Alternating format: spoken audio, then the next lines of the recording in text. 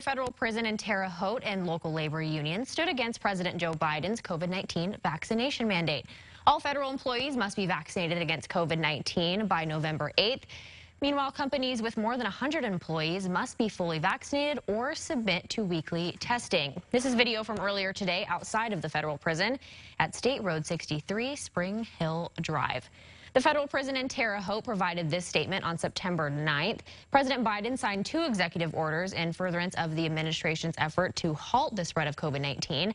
The orders mandate vaccinations for all executive branch employees and most contractors working on or in connection with procurement contracts, subject to limited expectations for disabilities or religious objections, consistent with applicable law and guidance.